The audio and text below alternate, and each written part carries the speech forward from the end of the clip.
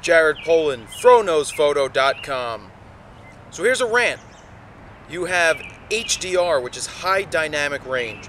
It's this latest rage in photography, and what it is, I should explain it first, is you take multiple shots, usually on a, well, most likely on a tripod, shots at different exposures. You bracket your exposures, and for those of you who don't know what bracketing is, say you get your perfectly exposed picture as what the camera says. Do one stop over, or a half a stop, then one stop, then 1.5, then 2 stops over, and then do it under the same way. And by doing that, you have a couple, swallowed another bug, more protein, awesome. So by doing that, you can then have it put together in programs like Photoshop that will create a high dynamic range image, which are, there's samples down here below showing you what they are. Now my feeling on HDR, I thought it was terrible. I thought I was just going to rip on it and tell you that it's the worst thing in the world, but I did my research because I had to do my research, and what I found is that the HDR goes back to 1850 when a maritime photographer was photographing. He wanted to get the sky and he wanted to get the ocean all in a nice exposure, so he took 2 shots, one of the sky, one of the water, put them together when he was printing, and there he had a high dynamic range image because he had 2 exposures at different exposures, and put it together and got a cool picture. Moving into the 40s, guys developed it for shooting nuclear bomb explosions, the nuclear blasts, the tests to see what it would look like, and they created these images that Time magazine ran.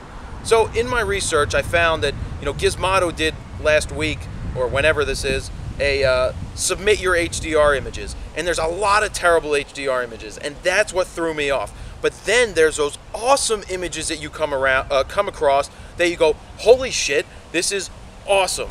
Awesome, right? Awesome. So anyway, what makes it awesome? Say it's a nightscape, night photography of Tokyo. I've seen some ones that just will blow your mind. The colors, it looks like it's a science fiction photo, but it's really awesome because it's done really well. I think nighttime HDR works much better than daytime HDR. I don't like when the sky looks nice and exposed and everything else looks nice and exposed. That's me. I don't like it. I think it looks too freaky. My brain doesn't process it right.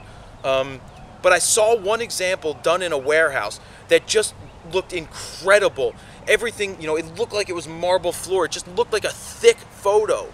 I really want to know how to do that. I want to learn more about it. So I thought I was going to rip the shit out of HDR. I'm only going to rip the shit out of the terrible HDR, which that comes because anybody can shoot it, because anybody with a digital camera can do this, and a tripod. But when it's done well, it's awesome.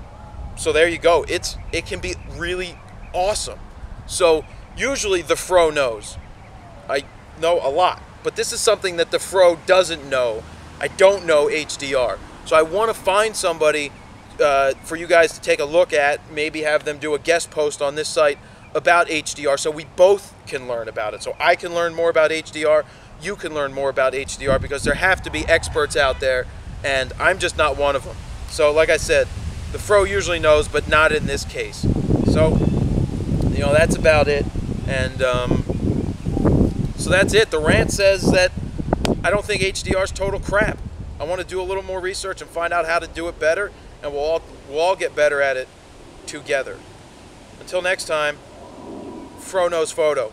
Fro doesn't know HDR. Later.